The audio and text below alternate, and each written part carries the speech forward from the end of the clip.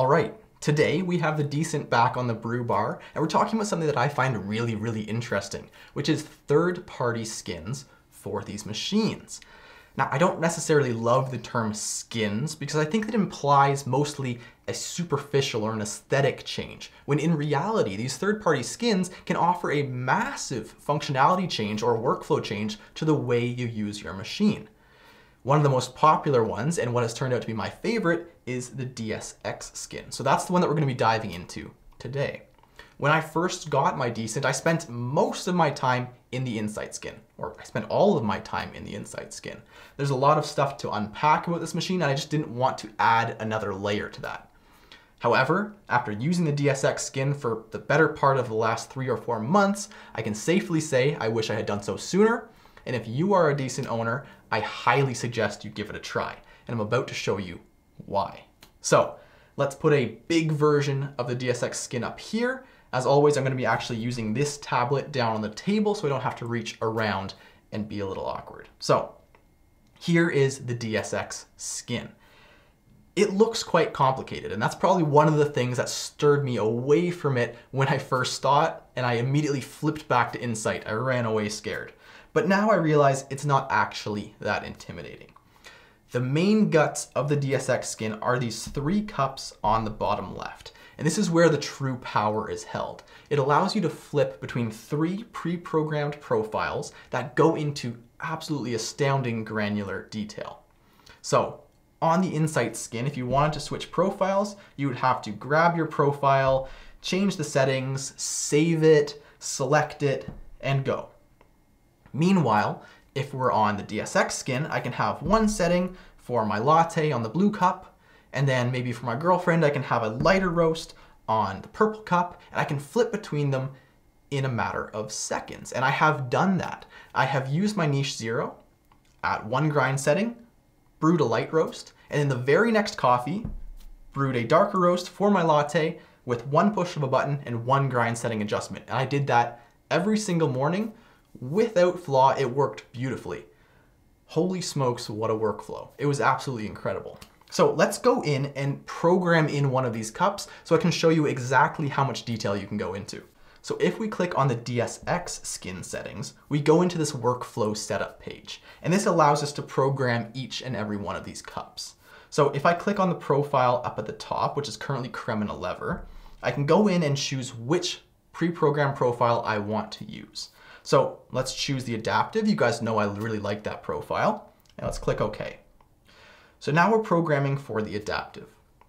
On the next row down, we can tell the machine how much of dose we're putting in, and it will automatically program our brew ratio or calculate our brew ratio up in the top right corner. So I know if I want a 1:2, I can just start lowering this until I get to my 1:2. Obviously that one's easy, 18 in, 36 grams out. So once I have my brew ratio, we can move down. The next row is our steaming settings, and these are actually automatically calculated. All we're going to tell it is what pitcher size we're using. What does that mean? We'll get into it a little later on. It's pretty freaking cool. Going down, we have our flush settings. So on the DSx skin, we can actually program in a preset flush time. On Insight, you have to start your flush and then stop it manually. On the DSx, you can program your flush length, press it, and walk away and do other things while it flushes. So I found 5 seconds is generally where I like it. However, if you have a really soupy puck or something, you can actually watch and tap it a second time and program in how much longer that second tap adds to your flush cycle, which is interesting. The next row down, we have our hot water settings. So on Insight, you're programming a hot water volume and temperature for every time you press the hot water button. On DSx, you're programming the hot water volume and temperature for just this cup. Another interesting thing about DSx is you can actually dose by weight when you're doing hot water. On Insight, you're only going by volume, which can be a little bit inaccurate. On DSx, you can actually, if you have a scale, dose by weight. Pretty cool. Okay, so if we're happy with these settings, this is going to be my new latte setup. I can click on the blue cup, and that is my new blue cup. If we return to the home menu, we can see that adaptive for medium roast is now in there, and that is our default. And this is how I generally like to use the DSx skin. I have my latte setting on the left, I have my current lighter roast, whatever's on tap, in the middle, normally on a bluing or an allongé setting. And then for the third cup on the right, what I like to do, if we go into these settings, I like to program in my forward flush. And I put that as the orange cup. So now, within 3 taps, I can have my latte setting, I can have my light roast setting, and I can perform my cleaning flush without having to go in and dig into the settings. That is awesome. And that is really the power and what I found most useful in the DSx skin. But there are a few other really cool features, one of which being that automatic steaming that I was talking about. What the heck does that mean? Let me show you. Within a second settings screen, you can program in the weights of each of your pitchers while they are empty. So for my small jug, this one right here, I have programmed in that it weighs 205 grams. I have also programmed in that in this jug, 200 grams of milk will take 43 seconds to reach the temperature I want. Why would I tell the machine this? Well, what it allows me to do is when I have my full pitcher of milk, before I start steaming, before I start making this drink, I can put it on the tiered scale and it will calculate how much milk is in that pitcher. You can see down here, we have 231 grams. If I go over to my latte, the default steaming time is 43 seconds. But if I click this, it will adjust to 50 seconds because it knows I have 31 extra grams of milk in this pitcher. And this might seem kind of gimmicky, but it's actually really cool because what it allows you to do is focus more on your steaming technique, focus more on your texturing, and not constantly be tapping and making sure you don't over or under steam your milk temperature-wise. And within, plus or minus 15 or 20 grams, it's actually really accurate at adapting. So I found this really, really cool. Obviously, as you get to the extremes, it starts to be a little less accurate. But this is a really, really cool system. So let's just demonstrate. So I had 231 grams in there before. If I take an obnoxious amount out and I put this back on, now it says I only have 92 grams of milk in there. So if I click it, we're now only going to be steaming for 20 seconds. It's pretty cool. You might also notice this bean on the other side of the scale. What that is you can actually dose your beans in the same way. So if you want to tell your machine exactly the dose you put in, you can. I didn't use this a whole lot because I single dose, so I'm already weighing my doses. It's always exactly 18 grams. However, what I do like is that in the middle, if I actually tap on that, it will zero my scale. Or if my scale turns off and disconnects, tapping this will reconnect the scale. So it's nice to have that front and center. All right, what else is in this DSx skin? Well, on the top right side here, you can see our past shot. So if I click on this, we can see the chart. And what's nice about the DSx skin is you can show exactly what information you want. So I can take off the flow rate, I can add in the delta, I can add in the resistance, I can take off my goal curves. We can adjust this however you want to really customize the way it looks and declutter it if there's certain information that you simply don't care about. So that's interesting. Right below that, we actually have a graph of our steaming performance, which is cool. I can't say I've ever really used it, but you can see the pressure of the steam, the flow rate of the steam, and the temperature of the steam as that steaming progressed. I honestly can't tell you what this would be used for. However, people who use this machine are extremely geeky, even geekier than myself, if you can believe that. So someone has probably found a use for this, and the graph is there. So that is pretty interesting.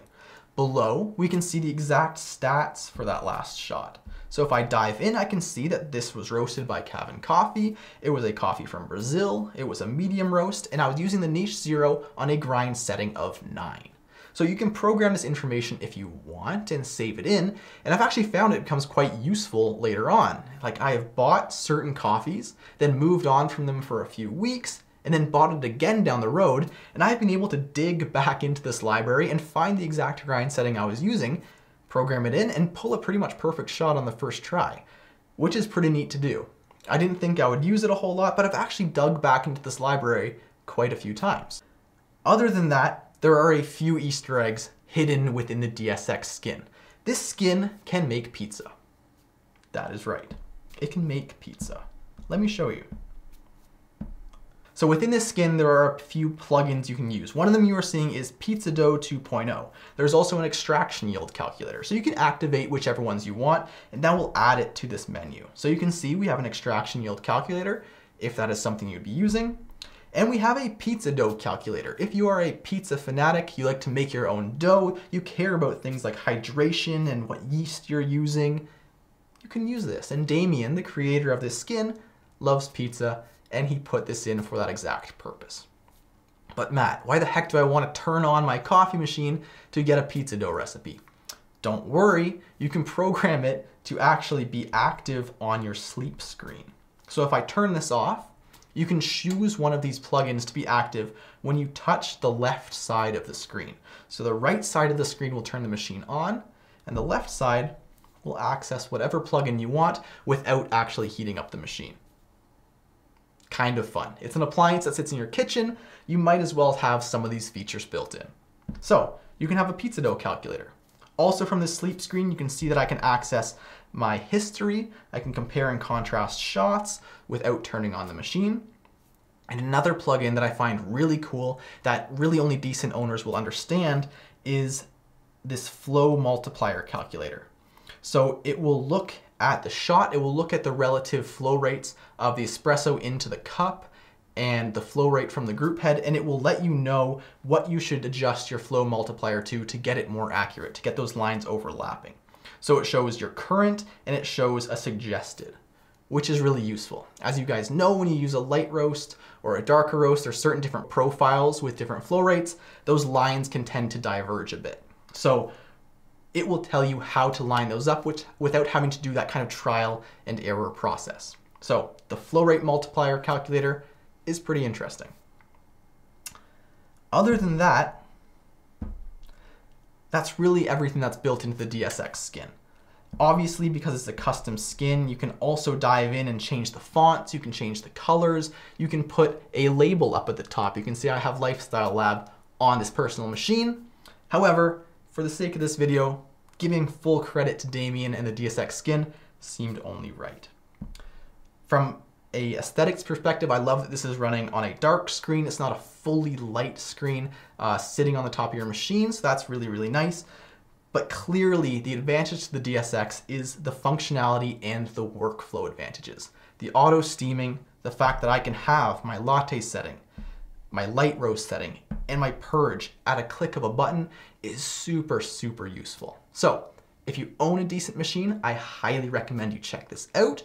And if you don't own a Decent, I hope you appreciate the kind of functionality that this can provide. These extra skins, these extra functions are constantly being developed by Decent themselves, but even more so with the third-party community that surrounds these machines. And I find that really, really cool. I also want to quickly say that I know I've been breaking this machine down into a lot of different chunks.